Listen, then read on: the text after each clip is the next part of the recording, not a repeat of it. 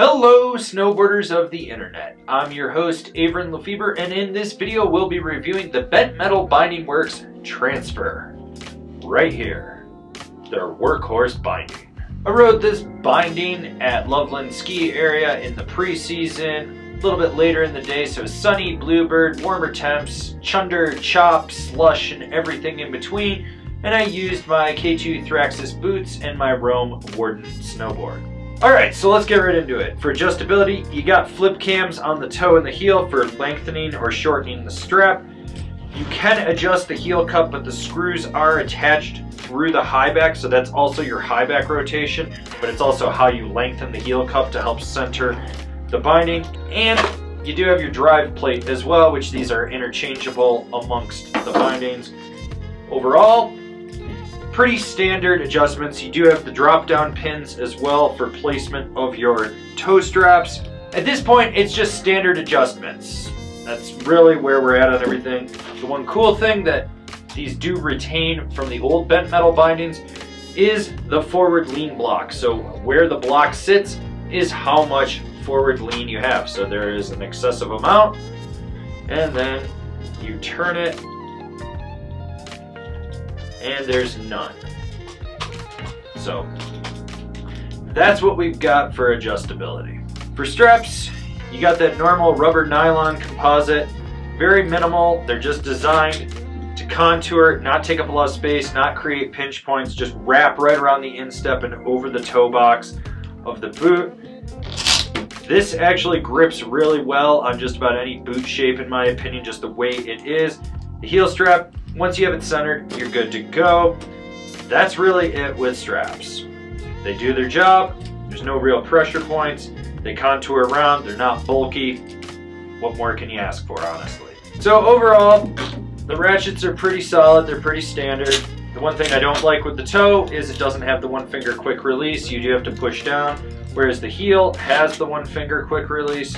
I did have one issue with the back foot just not feeding the ladder in. It wouldn't climb right. Sometimes you had to just pay a little more attention. But overall, these ratchets, they climb well. They do what you need them to do. There's really not much more to it than that. With the high back, you got good shaping to the binding. It cups the back spine of the boot. You got like a slight little wing that you can push into. It's not the stiffest, it's not the softest binding out there. It's enough for just being a true workhorse if you really want. And as I mentioned earlier, you do have that forward lean block for adjusting your forward lean, so you can really get that dialed in. You basically have 4 different positions.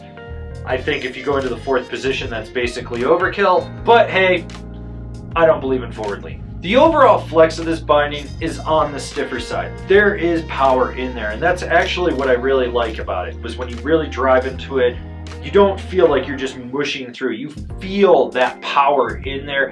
It gives you optimal response. It's a binding that you can really push into, but it's not so overkill that you're like working all the time just to get any response out of it. And if you still want to play around and butter, you can do that as well.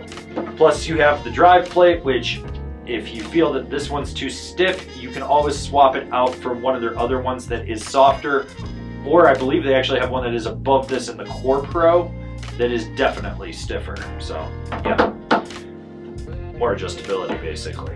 What I liked about the ride of this binding is it does such a good job of dampening micro vibrations, but it doesn't deaden it. You still get that lively feel underfoot. You're just not dealing with that micro fatigue that just emanates in your feet through your ankles to your knees, the stuff that just makes you tired mid to end of the day. It does a really good job with it. As I said, this is a binding that you can be powerful with, but still laid back when you want to, and that's just how it rides. So who is this binding for? It's for the all-mountain guy that's going to do a little bit of everything. Overall, this is a really solid, straightforward binding with its adjustability and how it performs. You look at it, you know what you're going to get. My only real gripe with it is, one, that ratchet wasn't feeding right. Could have been user error, although I tend to believe that it was actually the fact that these are samples. The other thing is how the screw for the heel strap is also what holds the heel cup and high back in. Those tend to vibrate and loosen up, and then they lose some of their power, just like this. You see how it's dropping like that? Yeah, that basically happens. That's my only other gripe. Otherwise, pretty solid binding, and you can do anything you want with it. This has been my review of the bent metal transfer. Do you agree? Do you disagree? Do you own a pair? Are you going to buy a pair? Leave me a comment down below. Let's have a conversation about this binding. If you're new here, remember to subscribe, click the bell, get those notifications. That way you're not missing any of the videos we got coming out for all you snowboarders of the internet. And if you really want to support us and just see us grow out what we're doing over here, swing on over to Angry Snowboarder VIP. I could tell you more here, but I got a video over there that explains it so much better. As always, I've been your host, Avran LeFeber, and I'll see you in another video.